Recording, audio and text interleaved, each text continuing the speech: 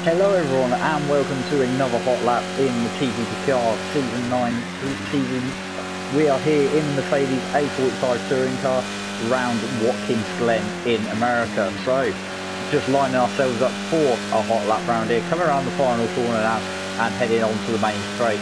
Quite a long main straight and quite undulating main straight. The uphill at the start of it and then it slowly goes towards downhill, and you've got to get the braking right perfectly because it's crucial to get a good run through this corner out of turn 1, because you've got to carry all this momentum up the hill through this S's section that is turns 2, turn 3 and turns 4, all the way up down the back straight towards the bus stop corner. So that was 3 there, 4, turn 4 even, and there we go, along the back straight we go. So now you've just got to wait, pick out your braking point for the bus stop chicane. Very quick chicane this, over 4th gear.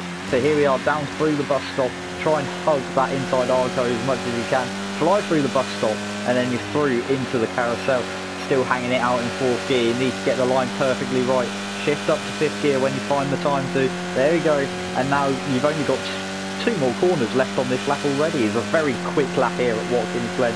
So another longish straight, and you've got to spot your braking point just before the 200 metre board. Through the penultimate corner you go, and now you just got to set yourself up perfectly for the final corner.